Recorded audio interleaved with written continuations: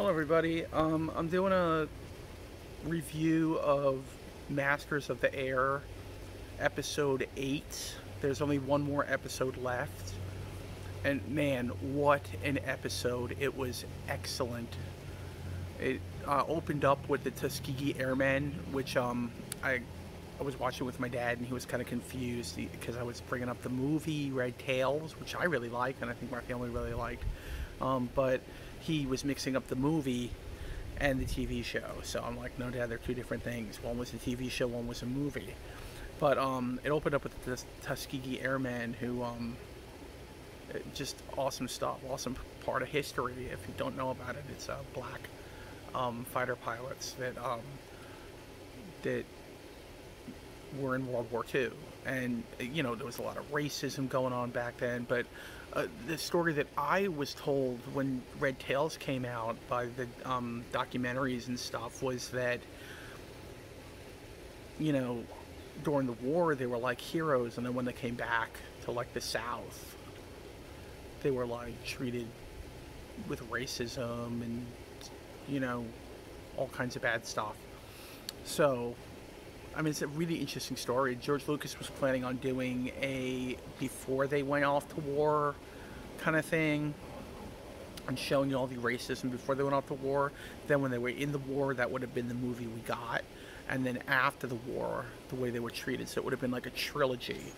And I really think that would have been cool to do. I wish they could have done that, but I guess the studios and stuff didn't want to fund a trilogy about the Tuskegee Airmen, because even though the movie was made in the 2000s, it, you know, I mean, there's still some trepidation about race and doing a movie like that, and some racist thinking in the studio heads and stuff that wouldn't let that happen. But yeah, that it opens up with the Tuskegee Airmen, and then it goes to Crosby and his stress levels and everything and what he's going through, and then it goes from that to the POW camp, that the Nazi POW camp where the Americans are being held, and then they go back to the Tuskegee Airmen. They're going to do a mission to France, and they basically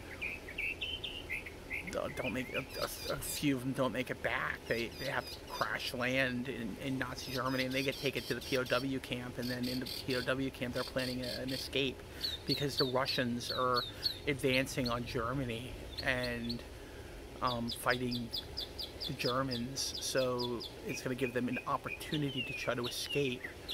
And then Crosby finally meets up what he thinks he's going to meet up with that female British officer that he was having a relationship with, and turns out that she's like, nope, can't hang out with you anymore. It was nice while it lasted, basically, but you got a wife that you got to go home to, and you got to finish up the war and all that stuff. So he was dejected, and then he's got to go on leave now to relax a little bit, a little R&R in New York City, where he's going to meet up with his wife.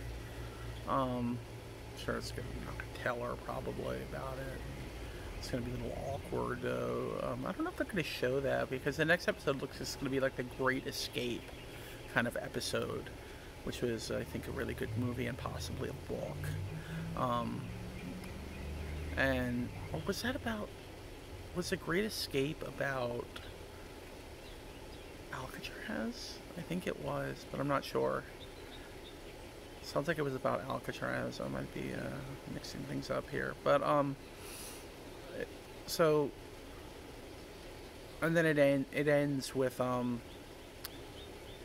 in the camp hearing stories on the radio about, or hearing things on the radio about how they're gonna make this daring, how the Russians are advancing, and they made it into Germany, and they're like, it's getting close. We got to get ready to make our move. They're basically going to attack the guards. They're going to all attack the guards and just escape, basically. And I saw coming attractions for the next episode. It looks like they even get some aid or something, or maybe one of them gets a hold of a plane and starts shooting the guards and stuff with the plane. I don't know if that's like the Russians, or is that because we got a couple of we got some pilots amongst the prisoners, so maybe one of them somehow commandeers a plane and they use that to escape. I don't know, but it's going to be really interesting. I'm sad to see the show come to an end. It's going to be one more episode on the 15th of February.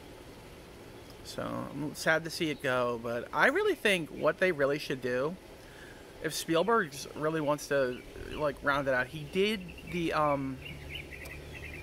101st Airborne Division for his first show. Then he did the Pacific. Then he did, which was the Japanese War. It was part of World War II. Then now he's doing Masters of the Air. So you know, you either go to boats next. You either do like the Navy, which could be cool, and I'm sure he'll do that eventually if he has time to do it. Or maybe do a whole show on the Tuskegee Airmen. I think that could be really cool. Unless you want to say that the Tuskegee Airmen, you had Red Tails, now you have 2 episodes with Tuskegee Airmen stuff. So maybe you feel like you've kind of done that already. But I think that would be a really cool show. You could stretch that out to like 8 or 9 episodes and do a whole show on like the Tuskegee Airmen. But so you got that as an option, or maybe the Air Force or something would be cool. No, not Air Force. I'm sorry. My bad. I'm not thinking. I'm just paying attention to something out the window that I'm looking at. Can't quite tell what it is. I think it's a Long Crow. What I meant was the Navy. We could do like a Navy one, like boats and stuff. That'd be kind of cool. So anyway, that's gonna be it for today. I'm kind of gonna keep this one short because it actually looks like it might rain. I don't know. We'll see. But talk to you guys later. Happy Friday, and later, dudes.